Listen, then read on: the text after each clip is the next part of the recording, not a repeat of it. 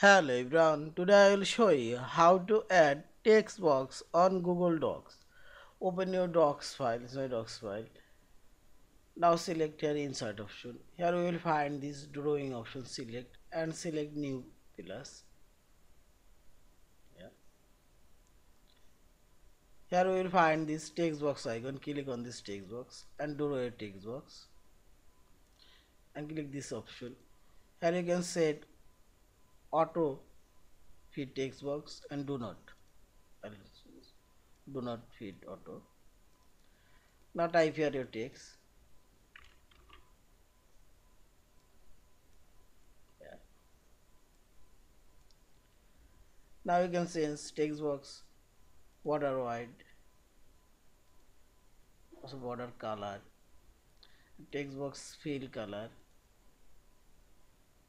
Also you can change text color. This option. Also you can change text font size and font style. This font style. Yeah. Also you can align center or left align. Now select save and close. Yeah. Now you can move this text box in here. This is.